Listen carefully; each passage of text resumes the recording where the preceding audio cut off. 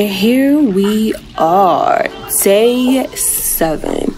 I wanted to skip day 6 and day 5 and day 6 because I didn't want this to be a too lengthy type of episode. But you know, you didn't see much of a drastic difference once you got to day 4 to day 5 to day 6. It was just like the edges were still type of peeling. But here is day 7. Yes, that's why I said day 2 and day 5 plan not to go anywhere because you will have those stragglers of peeling around your face. But day 6 and day 7 is pretty, your face is pretty clear. You see my color has like calmed down a little bit since the new skin has just gotten used to just being on my face. I love the results of the 25% chemical peel. If this is your first time getting a chemical peel, you know, it's not going to instantly clear all of your dark spots, but it's going to take away a majority. You need to repeat. You need to do it again. You don't get you don't get great results instantly. You get great results within due time. So they're probably going to tell you, you know, you'll probably definitely see a drastic change between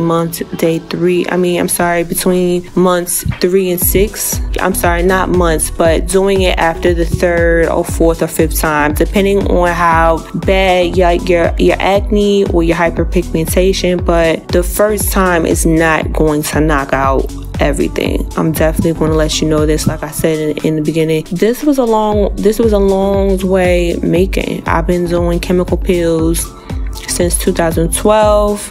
I don't do it every month, but I definitely will say I do it once every quarter, or since I'm back in the tri-state, I've been doing once every other month because my skin was just so used to humidity and hot, and now it's dealing with the cold, and it's kind of like I feel like my skin is having like mixed feelings of what it wants to do. So, and that also can be a result of how my pores are. So I've been seeking out a professional, and we getting this face together. But in the meantime, I still gotta maintain this face. Like I said, I can't